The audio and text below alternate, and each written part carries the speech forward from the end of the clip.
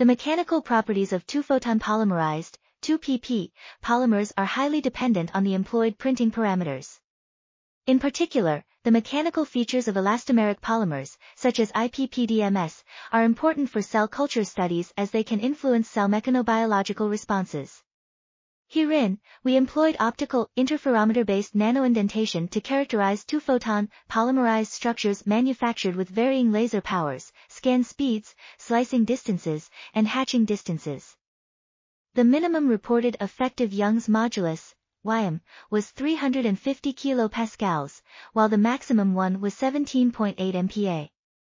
In addition, we showed that, on average, immersion in water lowered the YM by 5.4%, a very important point as in the context of cell biology applications, the material must be employed within an aqueous environment. We also developed a printing strategy and performed a scanning electron microscopy morphological characterization to find the smallest achievable feature size and the maximum length of a double-clamped freestanding beam. The maximum reported length of a printed beam was. This article was authored by Pieter F. J. van Altena and Angelo Accardo. We are RTCLTV, links in the description below.